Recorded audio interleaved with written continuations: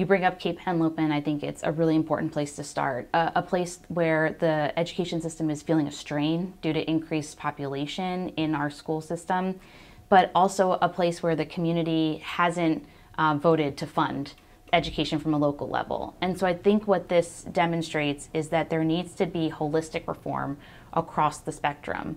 I'm advocating for funding reform, making sure that the state funding formula adequately allocates money in ways that it's going to be most effective for students on the ground. And because we spend a lot of money on education, my argument and my question is if we're spending it in the right places. And so when we think about English language learners or special education programs, let's make sure that those programs are getting what is needed in order for those students to be successful.